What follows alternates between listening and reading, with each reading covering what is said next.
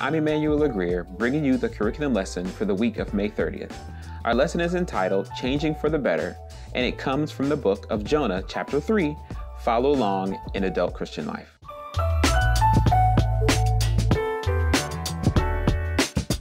Today's passage opens with God instructing Jonah to preach to Nineveh citizens, calling them to embrace God and turn away from their idols. When he received these instructions, Jonah did not want to go because he felt that if the people of Nineveh repented and turned to God, then they would be recipients of God's grace, which he felt they were unworthy of. After a bit of convincing and rerouting, as we know the story goes, Jonah arrived in Nineveh and was all in when it came to the Lord's instructions.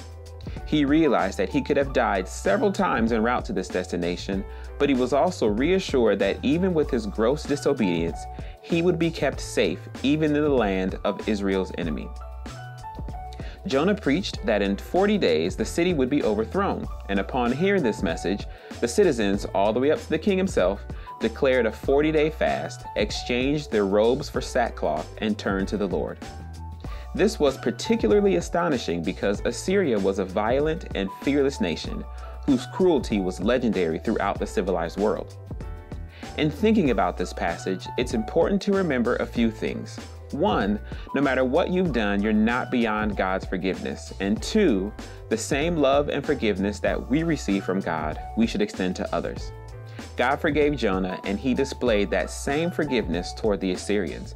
And despite their previous actions, God also forgave the Assyrians when they followed his instructions delivered through Jonah. We should always share the message of Jonah because he is a unique prophet. His story is primarily a story of his experiences rather than a detailed record of his message. It's unique because the prophecy recorded in this book is directed at a nation other than his own. Again, I'm Emmanuel LeGrair, and I hope you've enjoyed this week's lesson.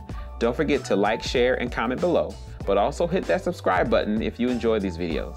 Also, check us out on our social media channels at RH Boyd Co. and on our website at www.rhboyd.com.